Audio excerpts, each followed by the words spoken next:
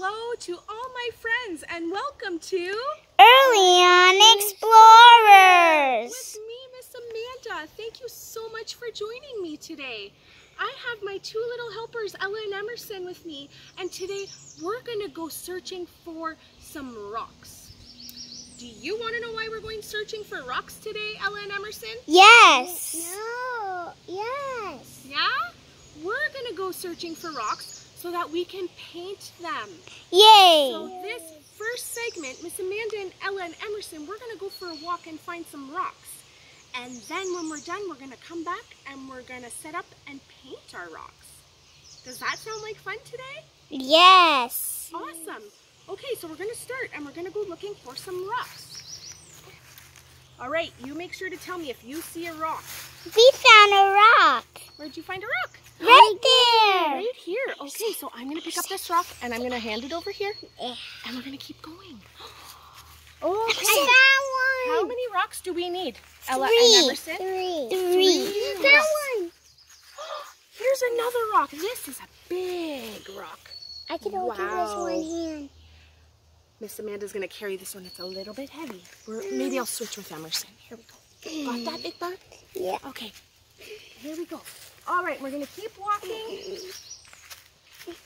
And we're going to find another rock. Emerson, stay back. Oh, I spotted one right here. There. All right, everyone. We have 1, 2, and Emerson has a rock, 3 rocks. We're going to walk back home and we're going to get set up to paint. So Miss Amanda encourages you to go for a walk, find a beautiful rock that you want to paint, and bring it home. We'll see you soon. Welcome back, everybody. As you can see here, Miss Amanda made a beautiful setup to paint rocks with Ella and Emerson. I set up outdoors because Early On Explorers is all about being outside and enjoying nature. So you never know what kind of wonderful sounds or beautiful things that we're going to see outside. So as you can see, Miss Amanda set up 3 spots here with Ella's rock, Emerson's rock, and Miss Amanda's rock. And I laid us out all some paint. I have a bunch of paintbrushes here, and we're going to get started painting our rocks. However, before we begin, I suggest just quickly rinsing your rocks under some water to give them a quick little clean. That way they're nice and ready for you to paint. So we're going to get painted on our rocks, and we will see you soon, explorers, to show you what we came up with. Hi, explorers. I'm just checking in. We have been painting our rocks for about 10 minutes now. So I just wanted to give you a quick peek on what we've done so far. So here we have Miss Amanda's rock. It's taking me a bit of time. I painted mine black for now. I'm just letting it dry off so I can flip it over and paint the other side. And over here we have Mr. Emerson's rock that he finished painting. No, don't do that side. Do that side. I'm going to show them every side, buddy. So this is what my little buddy Emerson drew or painted on his rock. And here we have Miss Ella, and she's still working on hers. But this is her beautiful rock that she's working on.